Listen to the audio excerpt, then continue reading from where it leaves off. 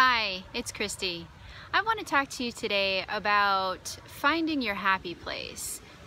And I know we've heard that expression and stuff before, but I think it's really important to do as an exercise so that you can capture those emotions and feelings that you have and then tap into them at any time that you want.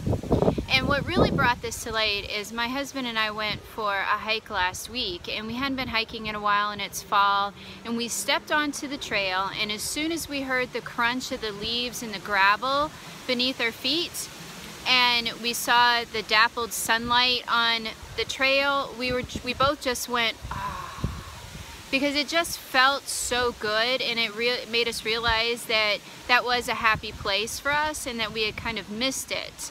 But it's one thing to do the things that make you happy, but it's also a really powerful relaxation and mindfulness exercise to tap into those feelings and those memories at other times. Because the brain is so powerful, it doesn't know the difference. It doesn't know if this is a memory or if this is something that you're conjuring up or what it is. And we use that a lot of times to our downfall by remembering negative things and feeling that cascade of negative emotions. So why not do the same thing for a positive?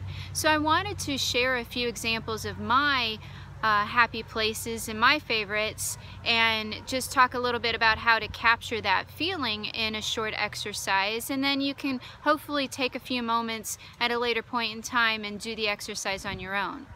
So when I was thinking about what are some places that really evoke a strong positive memory for me, one is definitely being outside. That's why I do a lot of my videos outside and near the water. Old libraries. That's one of my crazy favorite places, because there was a time when I was growing up, we moved in the middle of the summer, I didn't have any friends, I was a new kid, but I went to the library. And so when I went to the library, it was just the smell of the books. It was an older building with really high ceilings and the light coming through the old windows. I was really disappointed to find out they actually turned this library into like a cafe or something, because it was just such a wonderful old building. And I had the same feeling when I was in college. They had a really old, beautiful library there with a lot of marble and brass. It was just really neat. But the feeling that I got going into a library was just this feeling of curiosity and wonder, and what book am I going to find? And I could get lost for hours in a library. Another example of maybe really feeling like a kid and being really free is remembering what it was like to play on an old tire swing that my brother and I had. And I'm talking, I was really young then, but I can really conjure up the feeling of what it was like to spin that tire, get the rope really, really tight, and then hop on and lean back and just spin. And the sense of freedom and joy that I felt. So that's another type of happy moment when I want to tap into that. The other day I had a happy moment flashback that literally brought tears to my eyes. It was so poignant.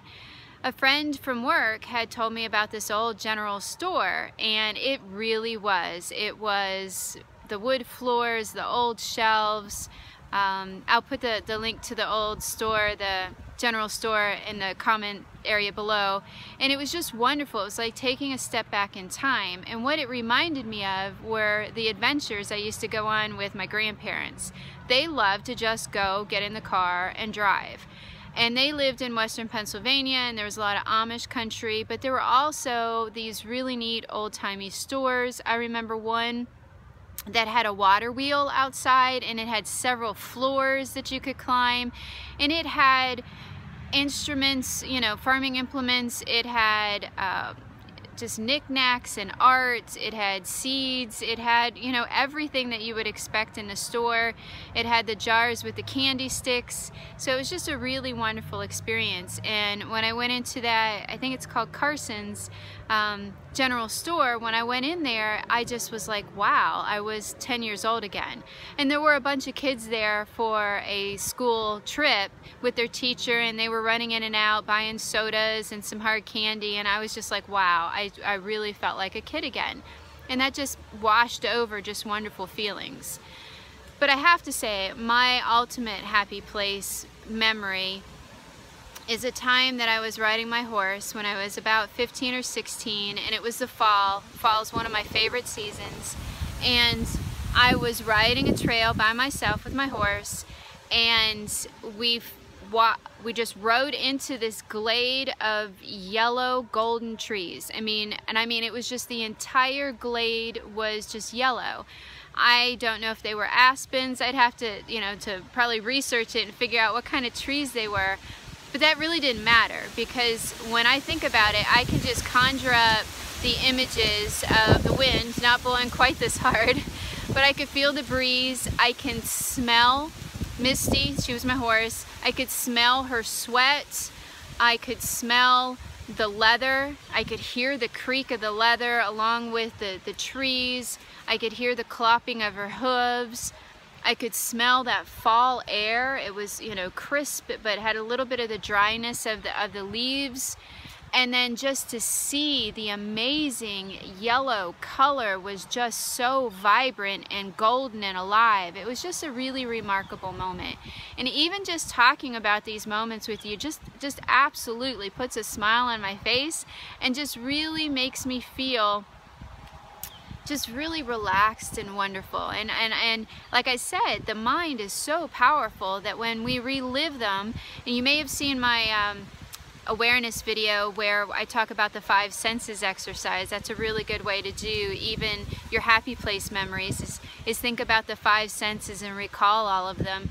But it just is amazing how the mind can just take you back to that place, and it can give you those feelings. So why not leverage that in a positive way and really tap into that and give yourself that wonderful de-stressing brain break.